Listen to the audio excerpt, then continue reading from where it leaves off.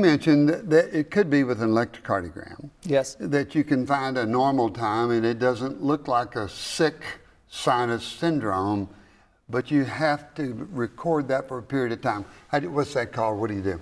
So for 24-hour monitoring, it's called a Holter monitor. Holter monitor. Yeah, so we collect every single heartbeat for 24 hours or 48 hours. So you have to sit on the electrocardiogram table for 24 hours? Nope, normal activities other than swimming in a pool or something, but basically normal activities, because we like to see over 24 hours what is the average heart rate, what's the high heart rate, what's the low heart rate, were there any arrhythmias? And you can tell that when you take the Holter. What's the Holter monitor look like?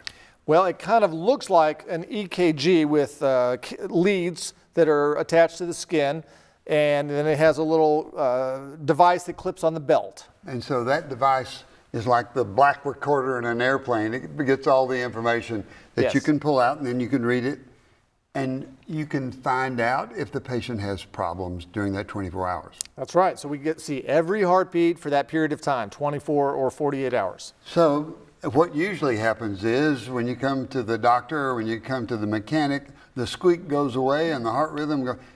Is there ways to count the heartbeat longer than 24 hours? Yes.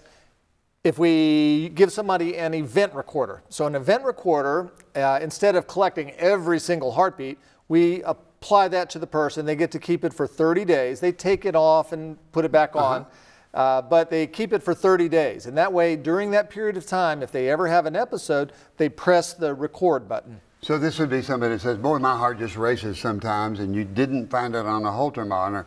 Event recorder. Now, when you push the button, how long does it take the electrocardiogram? About 1 minute, typically, about a minute's worth of electrical activity.